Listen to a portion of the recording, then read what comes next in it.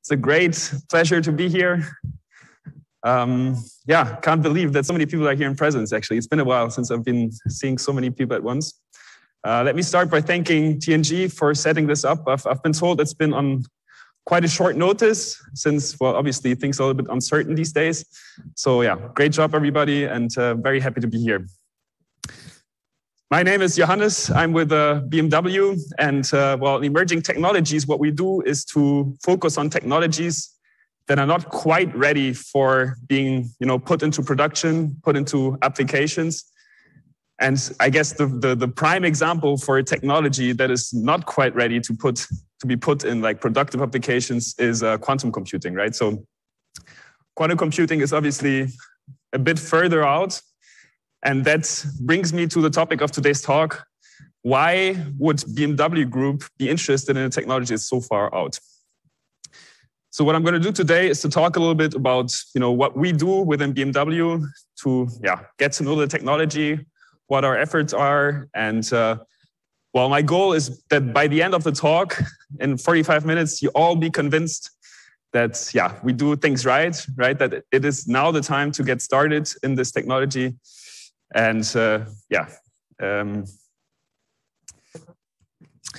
before we get started, let me start with a brief observation on the field. So I guess you all agree quantum computing is a little bit hyped these days, right? I think you all read articles in the news about, entanglement, about Schrödinger's cat, about I don't know, maybe even teleportation, about exponential speedups. And it shows that basically the field is massively overhyped these days. All right. Right, so it might be the bubble that I'm in, right? If you're in emerging tech, your LinkedIn feed is basically all over the things that you're interested in. But I get bombarded with news articles on that topic. And everybody talks about quantum computing. So I'm not going to try to tell you that quantum computing and consciousness are both weird and therefore equivalent. But I'm also not going to pretend that I'm owning the field. Like, it's such a complex field. There's so many dimensions to it, right? It's like from computer science to quantum physics to electrical engineering. There's so many things that you have to master, or put in different terms, there's so many people that have to collaborate in order, to come up with something of value. And this is what we try to do within BMW. Let me start by basically, explaining the fundamental concepts. I've been told that actually in the last couple of big tech days, there were some world-renowned professors talking about, quantum computing, the fundamental kind of physics behind it. So I'm sure that you've heard that either in prior talks or in the news, but let me give you a couple of, introductory words on the topic. And let me start with the why, right? I think the topic of quantum computing is such a beautiful fundamental research topic that probably, even if there was no practical application whatsoever, it would definitely be worth investigating it.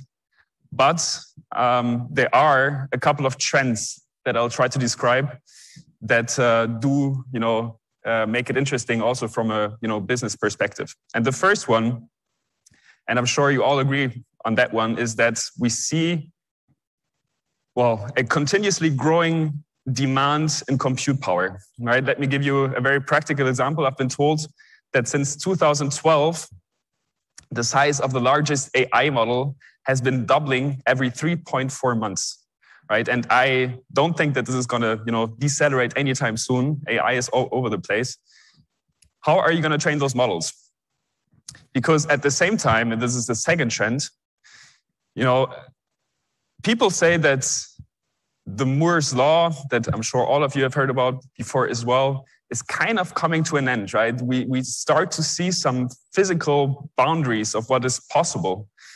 There's only so many, transistors that you can put on a microchip. So, the curve, the data doesn't really show a decrease yet, but there are still physical boundaries with respect to size in the end of the day, right? And the third kind of observation is that still today, even with those huge high-performance computing clusters that we have all over the world, well, there's still problems that are fundamentally unsolvable. And this is, not going to change anytime soon. Like, problems are so complex and so huge that even, in 20 years, with the same increase in Moore's law that we observed over the last decades, we still wouldn't be able to solve those problems. And this is why people say, well, we need a change in the way we think about compute, and we need a change of paradigm as to how we compute things. And this is exactly, well, or let me put it differently, quantum computing might be one option in a set of different options on how to change that compute paradigm that we live in. And this is now the classical, Schrödinger-Katz type of slide that I have to show in any quantum computing presentation. But yeah, let me just spend 2 minutes on the fundamental concepts, right? I think you all know that we live in a binary world the way we do. Everything we do is always put into those 0-1 type of frameworks, right? And this is basically the main difference to quantum computing, right? Where things are not either 0 or 1, but potentially everything in between. And the way I like to think about that, coming from mathematics, is that I always picture, this distribution curve, this density curve, that is kind of, giving probabilities to different values between 0 and 1. And this kind of, describes the way quantum bits behave. The interesting part, though, is as soon as you, look at a quantum bit in detail, it collapses on one of the states, and it will collapse on the state that will be, more probable, or like, well, it's probability theory, right? So qubits can assume several states at the same time, concept which is called superposition. Beautiful introduction, by the way, by Max earlier. The second concept that I want to describe is the concept of entanglement, which is even weirder, right? Because basically what it means is that if you entangle two of these quantum bits, the moment that you measure one, the measurement of the other one will be deterministic, right? So we'll know what the measurement of the other qubit will do. And this is independent of where those qubits are located. And this is absurd, right? This is like, it goes against everything we believe in as rational thinking individuals, but it's a beautiful concept. And this is, by the way, where all of this teleportation stuff comes into play, right? Because basically there is no logical reason to explain that. And this is also where this spooky action at a distance comes from that you might have heard about before. So what does that mean? If you combine these two concepts, in the end, if you are in the digital world, you want to evaluate the combination of two classical bits, you'll need 4 evaluations. However, in the quantum world, you just need 1. Now, this is not that big of a deal, right? If you're in 2-bit type of setup, but this scales, right? And you might already, grasp the concept. It scales exponentially, and this is where the magic is. Now, exponential, increases are hard to, grasp, or at least for me. So let me give you a very, unacademical, unscientific example as to what that could potentially mean. This is a slide I took from a course given in Stanford. So basically many of you might still know Commodore 64. And if you basically assemble 10 qubits, you'll have the compute power of what a Commodore 64 is. Well, this is not the right analogy. You'll be able to represent a state space that has the same dimension that a Commodore 64 would be able to represent. Now, not very spectacular. However, if you triple the amount of qubits, you'll reach the compute power or the state space dimension of what you could basically map with a AWS-M4 instance. Well, talking to TNG folks, I'm sure that everybody knows Amazon M4 instances. So decent amount of compute power, right? Now, if you double the amount of qubits once more, you'll have as much compute power as the entire global cloud. And this is insane, right? And now, thinking about quantum computers in the long term, I mean, we're not there yet by any means, but we can go way beyond that eventually. Again, a very unacademical example. Right now, as a mathematician, I'm supposed normally to talk about complexity classes, about exponential speedups, right? But let me give you two very practical examples as to what that could mean. Don't look at these numbers in too much detail because, yeah, again, very unacademical. Take them with a grain of salt. But yeah, just to give you an illustration as to what that could mean. Take an example in machine learning, right? You want to compute the distance between two vectors, very, very big vectors. Now, standard Euclidean distance, doing that on a normal computer will take you a very, very long amount of time. I mean, you can obviously parallelize that, but in the end, CPU is still going to be sequential. Quantum computing is very good at doing that, right? And could do that very, very quickly. And the second example is probably the best known example for quantum computing speedups, based on an algorithm suggested by Shor in the 90s. And it's on prime factorization. So if you have a very large number and you want to find the prime numbers so that if you multiply those two prime numbers, they add up to this number. This is a very, very, very difficult task. And it's good that it's a difficult task because this is the fundamental basis of basically everything we do in terms of encryption these days. Now, quantum computers might be very, very efficient in doing that. And yeah, this, I guess, is one of the reasons why quantum computing is so hyped these days, because yeah, banks and also BMW and all sorts of companies are getting a little bit worried because basically data that you store today and encrypt today with encryption schemes that are based on this prime factorization, well, I don't know, 5, 10, 15, 20 years from now, this data might still be valuable, right? So definitely worth looking a little bit deeper into the topic. Good.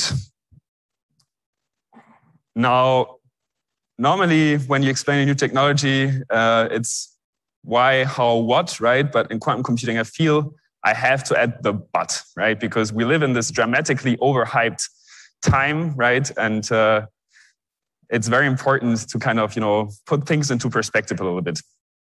People say that there will be absolutely no advantage in the next 10 years. You see that on the map here a little bit. We live in this so-called NISQ area, which means that qubits are still very noisy. They don't scale as much as you would like to. And there's very, very limited things you can do with those computers these days. Now, let me give you 3 examples of, or like basically indicators that the technology is not as mature as you would like. The first one, and I think this is, it's quite interesting if you think about it. Today, there are, let's say, 8 or even more different kind of technology paradigms that quantum computers are based on, right? Going from, you might have heard, superconducting qubits, ion traps, cold atoms, what have you. And yeah, scientists all over the world, like 50 different research institutions all over the world, focus on different types of paradigms to build a quantum computer, right? So, I mean, nobody knows which of these paradigms is going to be the one to actually make it in the end, to be able to scale out, to be as robust as you would need. Which kind of shows you that, well, we're at a very, very early stage. And the second 2 challenges,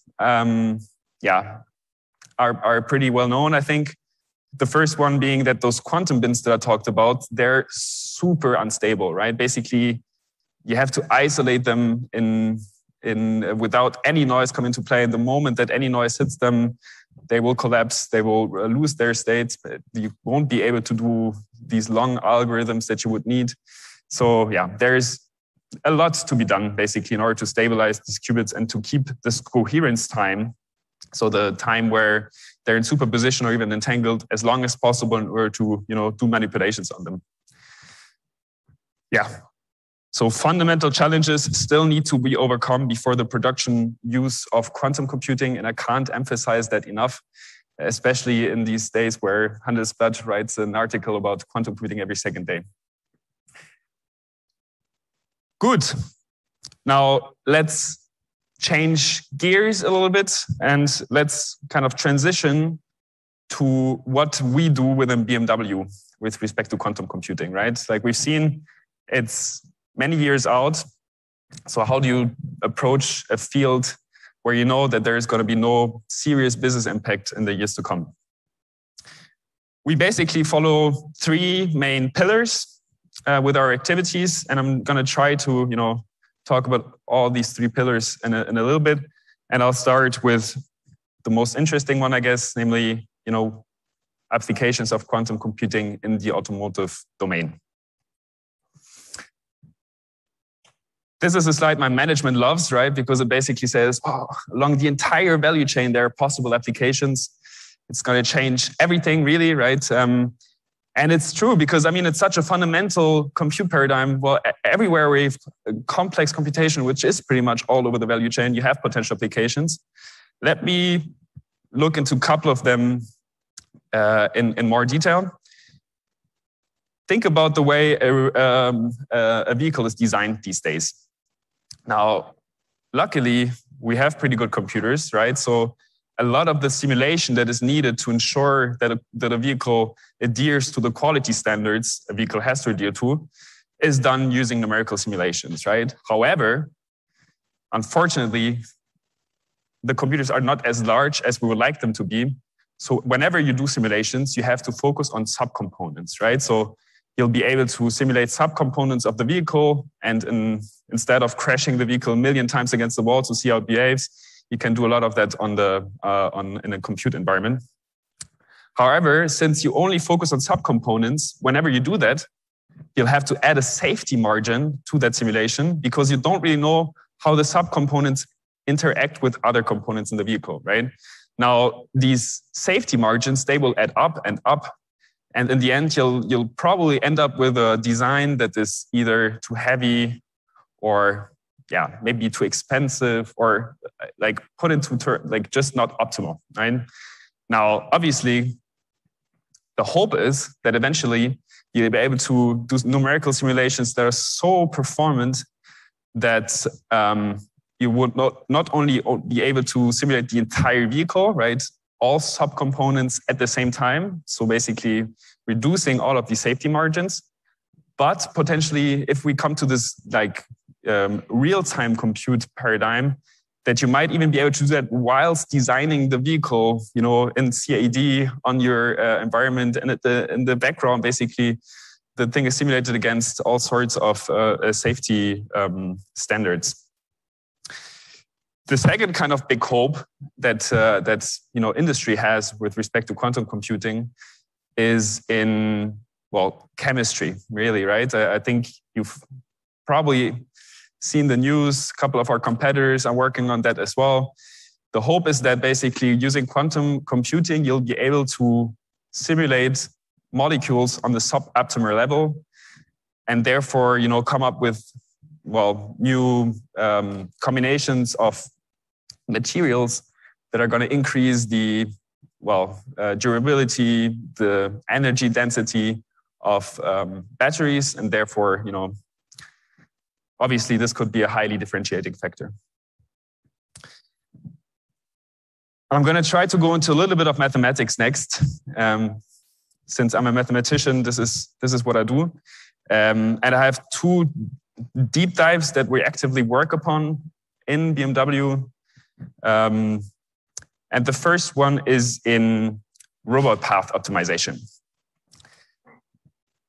Let me take a step back and talk a little bit about the automotive industry first to motivate that example a little bit. Now, the design of a vehicle is a highly complex task, right? You have all sorts of different fields that need to come into play, right? From hardware to software, from services to, we have 120,000 people working for the company these days. Additionally, we have to adhere to very, very high safety standards with respect to aerodynamics, with respect to there are a lot of metrics that you need to optimize, and this complexity that kind of comes into play with these different standards that you have to adhere to, that complexity has to be managed, right? And the bad news is that for the last 20 years, this has not been going better for us. We have trends like electrification. which leads to the fact that obviously you need more wires in the car, but especially things like a trend towards software-based architectures, which leads to the fact that software stacks exceed hundreds of millions of lines of code. We see a trend towards globalization, right? The plants are being spread out all over the world. Research hubs are being spread all over the world. So generally, the industry is getting more and more complex. And all of these complexity has to be managed. How do you manage complexity? You have to plan, right? So you have to plan on all sorts of different levels, very strategic planning, tactical planning, and all of these different layers of planning has to kind of interact. And again, this raises complexity. So what I'm trying to say is that, again, complexity leads to very complex optimization problems, a topic where quantum computing might basically play a role. And what I want to focus on now is a very small part, actually, of that planning processes that we have to engage in manufacturing. Luckily, a lot of our production is these days, handled by robots, right? So highly automized. And basically everywhere where you have robots doing the job, what you end up with is a problem where you have a set of nodes where different things have to be applied, and you want to basically minimize the distance that is being kind of run through with these robots. And this happens, as you see here, in painting, gluing, pretty much wherever. And I want to focus on a very specific example in sealing. And let me show you a quick video. This basically depicts a very specific stage in our production cycle where robots apply PVC, which is some sort of plastic, on the vehicle seams. A seam is basically wherever two metal sheets kind of come together. And what you want to do is to make sure that corrosion, soundproofing, and a couple of other things are ensured. And this is where these robots come into play. What you already see in this video is that there's 4 robots, I think, on this workstation. It's a pretty high-dimensional picture, right? Like not every seam can be reached from every angle. And what you might also be able to see is that these robots could potentially collide, right? So there are seams that can be reached by different robots. Interestingly, this is one of our production stages that takes quite a lot of time. And if you've ever been into one of our plants, basically every minute a vehicle rolls out of the plant, right? So basically having one production step that takes more than a minute is costing a lot of money. So basically if you could reduce that production step by just a couple of seconds, or just a second actually, this would have a huge impact. Now, what does that have to do with quantum computing? Basically, there are 2 optimization tasks here at play. The first one is that you want to schedule the seams to the robots, right? So what robots takes over what seams. And the second optimization task is that you want to sequence the motion planning, right? So basically minimize the routes of the robots after they have been scheduled their specific seams. And the goal is obviously, well, you want to have the whole thing automized so that nobody is basically working on that anymore. You want to increase the efficiency of your production facilities. And basically, whilst building a vehicle, you want to make sure that all of these seams can actually be handled by robots, right? That there's no angle that can't be reached. Good. Now, let's do some complexity analysis. This seems to be a pretty standard, easy problem, right? Like, I mean, it has limited dimension. There's only 4 robots. However, if you think about it, with these different robots into play, you can put different nozzles on top of these robots because there might be different plastics that have to be applied.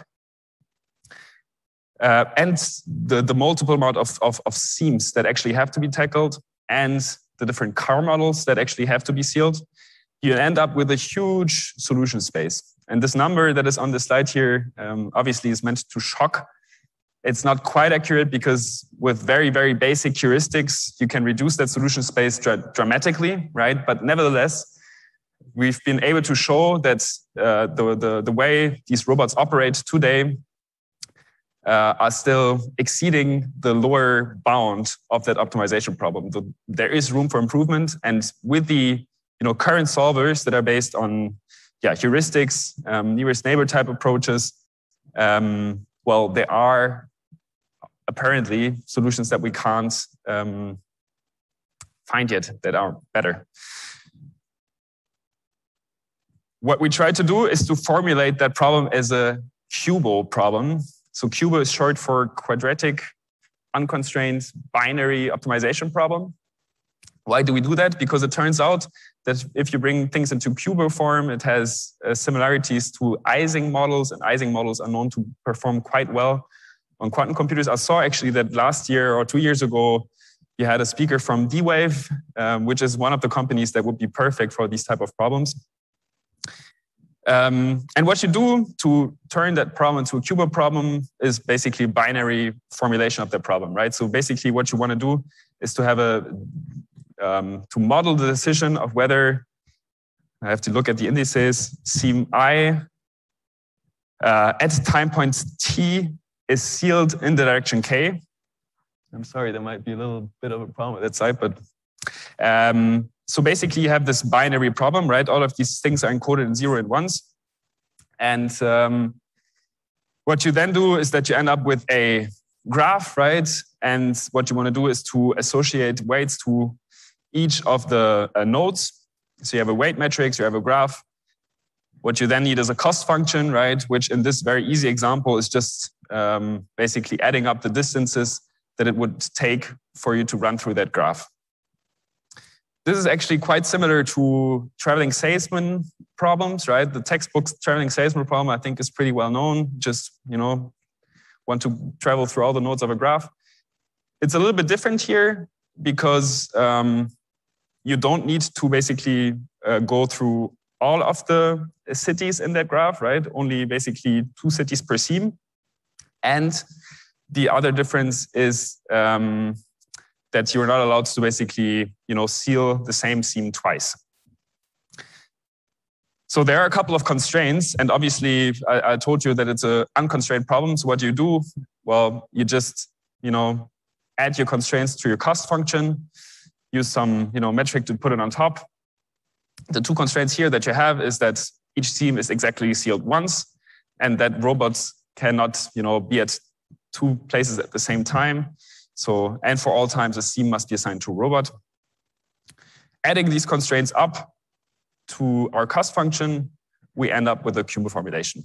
And now that's very good because now we can just throw it on top of our quantum annealers or quantum computers and solve the problem, hopefully more efficiently than on classical computers. So what you end up doing is, okay, you have your model of the car, you want to draw your graphs, you want to compute the weight matrices, and you want to make sure that the robot's actually collision-free. The QUBO I showed you is actually only for 1 robot, so the problem actually has to be made more complex a little bit. And optimally, you'll then have an automated model generation that takes care of the job. Okay. So basically 3 steps. You sample the workspace, you connect the adjacent nodes, and you optimize the cost function. Let me talk a little bit about the results that we ended up with, because this is all shiny and looks beautiful. The harsh reality, though, is that on computers today, the problem size that we were able to model, well, I told you, I think we need 70 seams per robot, right? The problem size that we were able to model was 5. And actually the performance of the model was horrible because it's, I don't want to go into too many details. We tried it on all sorts of different machines, right? On digital annealers, so quantum inspired type solutions, on D-Wave machines, which does this quantum annealing stuff, and also on gate-based quantum computers, like the ones IBM and Google built. Unfortunately, you can build the most beautiful benchmarks, but it will, be slightly disillusioning in the sense that, there is still quite a long way to go. However, the moment that these computers get more performant, we know what we can do. Let me go into another example. that is even further out. Okay, so I mean, this is a pretty basic problem, right? It's binary, it's well understood. I'm going to talk about one other example in the domain of quantum machine learning, where actually, funnily enough, there was no scientific result that actually proves speed up, right? So, I mean, there's a huge research industry behind quantum machine learning these days, but nobody was able to show theoretical potentials in terms of speed up. Nevertheless, machine learning is obviously a big deal, and let me show you why. Can we turn on the sound maybe?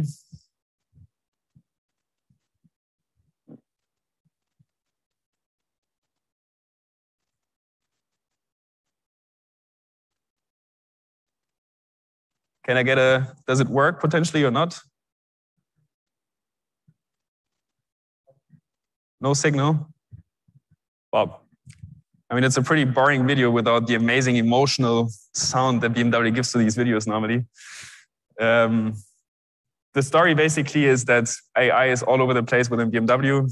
And I'm not the one who normally speaks on these videos, but I guess it's a pretty fair assessment that, yeah, I mean, it can completely change the way we interact with our customers, and it's, you know, amazing along our entire value chain, and there are a million of possible different applications. The one number that I think you will see in the subtitles at some point that I want to take reference to is that we have a portfolio of about 500 AI applications within BMW. We even have some internal kind of, you know, business impact numbers behind that. And what I'm trying to show actually with that video is that AI is important. So you'll have to believe me, even though I'm not as emotional as the formal speaker. So let's jump over this here and walk straight into the mathematics, or unless anybody wanted to see the video without sound. But, so the example I'm going to talk about a little bit here is automated quality assessment. So this is a door panel here, and you might see that there's a crack there. And this is obviously, as a premium company, not something we can accept, and we want to automate, detect these cracks in an automated way. And we do that actually with standard AI, but it's a pretty well understood problem. We have good data, so we use that example to kind of, you know, try some quantum machine learning on top of that. Let me talk about quantum machine learning, because for me, this is yeah, such an exciting new field. A classical kind of quantum machine learning model consists of two parts.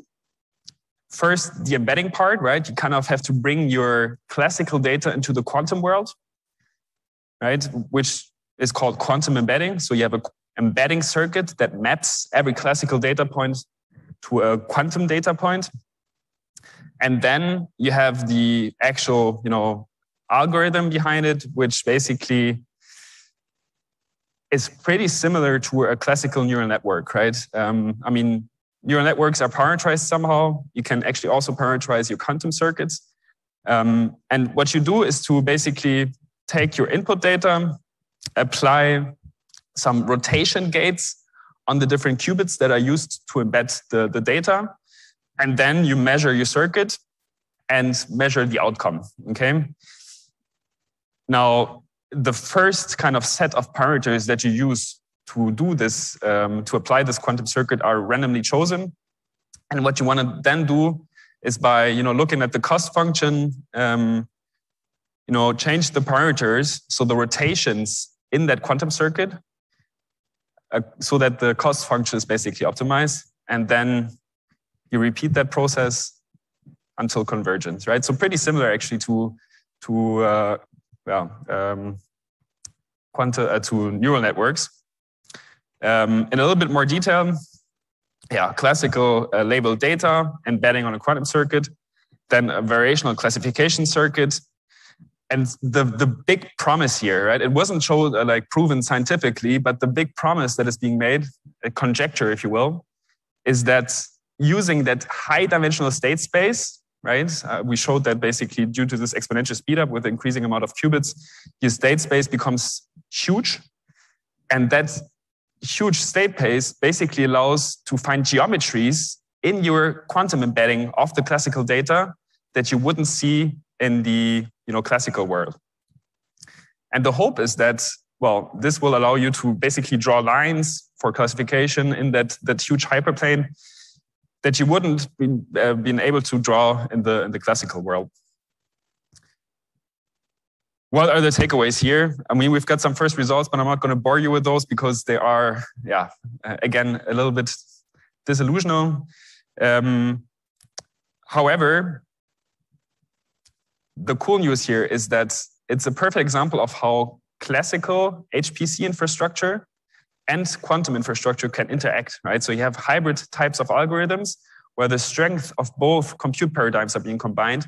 And this is pretty analogous to the GPU, CPU type of world, right? Where you want to, find the right compute paradigm for the job at hand.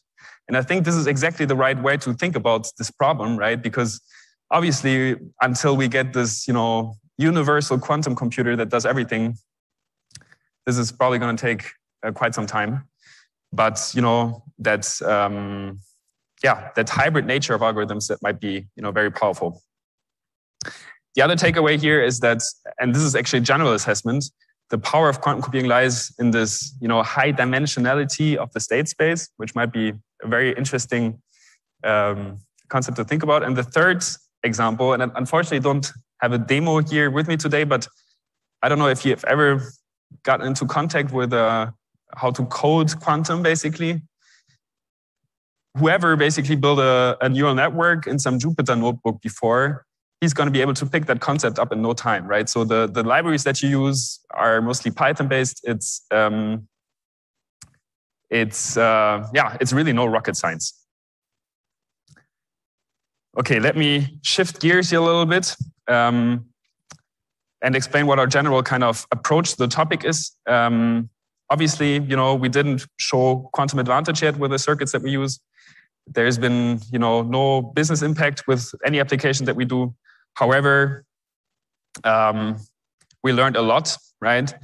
And we tried to differentiate our problems into different domains. And what we try to do is to do fundamental research on the quantum system side of things, and at the same time, focus on the application side of things and basically merge these two worlds together. This has been working quite well. And we believe that the most important thing, though, is to do benchmarking basically in all layers of the stack, because basically what you observe is in literature, the benchmarks that you'll find are mostly, very, very fundamental. You'll be able to measure gate fidelity and basically metrics that we as industry are not very interested in. And our goal is really to formulate requirements towards research, towards all these quantum hardware manufacturers to be able to tackle the problems that are interesting to us. Okay, I have only a couple of minutes left. I was told to focus on the other two topics that are actually also very, very interesting. So let me accelerate a little bit. What we observe basically is that we are with this very, research close technology in a field where academia, research is always in the focus and the center of interactions, right? Any funded research project that we do is probably orchestrated by, a professor rather than by industry. And where we want to go to is a target picture where industry, academia are kind of on the same level and closely collaborate in an application-oriented way. And let me walk you through a couple of the activities that we've been taking in order to get there. First, we joined forces with 10 other companies, big DAX concern here in Germany, to basically, everybody has got small quantum teams, right? It's a very early technology. It's not differentiating. It's pre-competitive, so it's worth kind of combining all sorts of efforts. And our goal is really to, strive for application-oriented research, right? Closely collaborate with all of the partners, but together. If you haven't heard about QTech, I suggest you have a look, if you're interested, at the white paper that we wrote, which depicts the concept quite nicely. And it's fascinating, right? To be able to work closely with all of these different companies And it's rare to see that companies are so, aligned with respect to the target goals. The second initiative we have is that we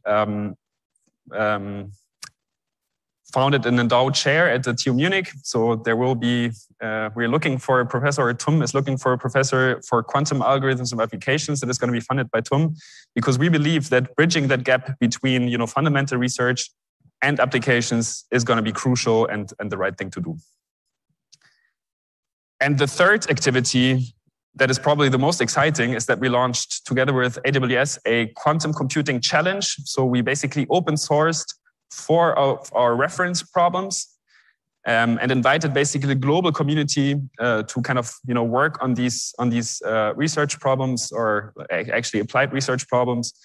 And these problems, check out the website, are again all along the different the value chain.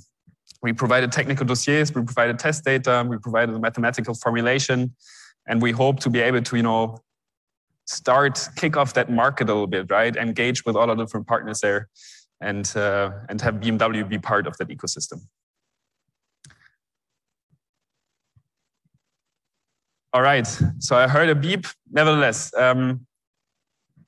I started the talk with the question of why is BMW Group interested in quantum computing? I hope that I was able to convey some of the motivation, right? Even though it's quite early. And there are basically 3 main drivers behind that motivation. I hope that I was able to convey that, realizing potentials along our value chain is obviously the biggest motivator, right? Like the moment that technology hits, it's going to impact us all in a way we can't even comprehend today. But we also have a certain amount of social responsibility as BMW, because we obviously want a strong Europe, a strong Germany, and we want for a technology not only to be researched here, but also to be industrialized here. And it is now the time to do that, right? To basically pave the way towards that movement. And the third dimension, and it's something I didn't touch upon today, but obviously in this new world, coming from our applications, there might, be potentials for all sorts of different business models. But this is a little bit further out, but this technology opens an entire new world. So last 2 words, we are, as BMW, very much aware of the long-term nature of investments in quantum computing. We don't want to contribute to that hype even more, even though I'm today here talking about how great quantum computing is. But we want to focus on these, longer-term research collaborations, and we want to make sure that the ecosystem is as open as it's possible, right? Which seems to work quite nicely when one looks at QTech. And we want to actively participate in research and be part of that emerging ecosystem to create that new market here in Europe. And with that, let me close. And thank you very much for your attention, your presence here. And I'm looking forward to questions if there are any. Thank you.